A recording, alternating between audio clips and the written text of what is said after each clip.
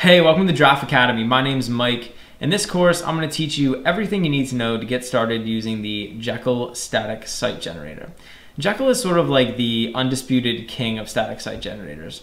And for good reason. It's super popular and it's really useful if you're trying to build a blog or a static site. Let's say you wanted to create a blog, but you didn't want to get involved with some heavy and potentially expensive content management system. And maybe you don't know enough about HTML and CSS and web development to be able to write your own custom pages.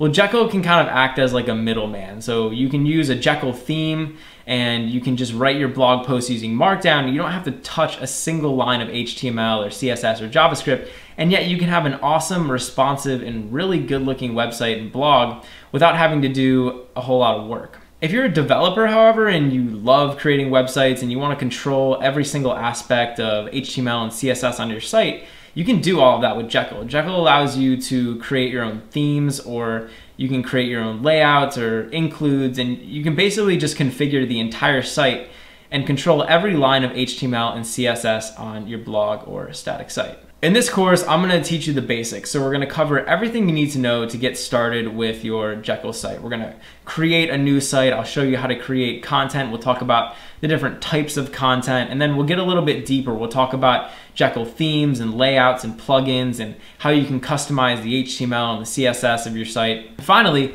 we'll look at serving your site on GitHub Pages. So one of the really cool things about Jekyll is that it integrates really well with GitHub Pages. So you can actually serve your entire website and host it for free using GitHub Pages with just like a couple commands. So if that sounds awesome to you and you're looking for a framework to use to get started with your next blog or static site, Jekyll just might be for you.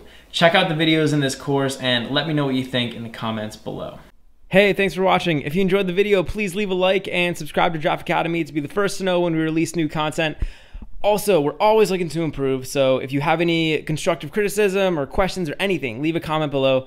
Finally, if you're enjoying Draft Academy and you want to help us grow, head over to draftacademy.com/contribute and invest in our future.